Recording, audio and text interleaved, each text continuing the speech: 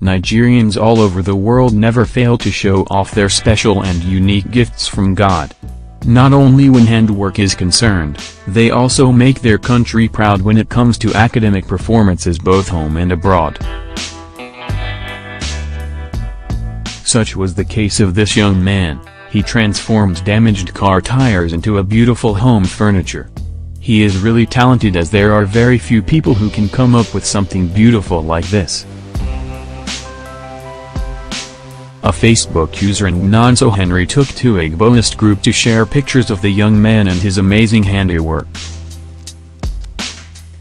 The pictures were shared with the caption, "Tell me why the Igbos will not be regarded as the most intelligent black race, from useless tires to useful house furniture. All you need is an idea to turn your life around. God bless we the Igbos." Looking at the pictures, the man was able to transform the tires into stools which can be placed in the sitting room or any place of your choice.